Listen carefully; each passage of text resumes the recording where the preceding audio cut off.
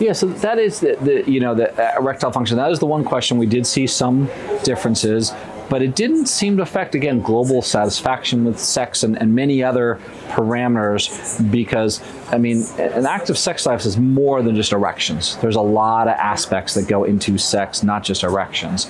But, an erections is one of the things that we actually have decent therapies for.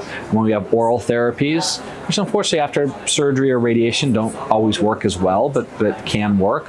We have injection therapies, we have pumps, we have penile prosthesis. So we have a lot of options. But you have a person who's not interested at all, giving him a pump to give him erections when he has no interest in sex isn't going to do a lot. So again, I think that's where we need to be. To me, I guess the take-home message is we need to be asking these questions and having the discussions with the patients, because now they have two options that have different effects on sexual activity as a whole, on erections, and really weighing the pros and cons of which direction do they want to go, what do they value, and this really comes down to shared decision making and spending the time listening to the patient rather than just give some information. All right, what do you want to pick? Is what's important to you? What do you value?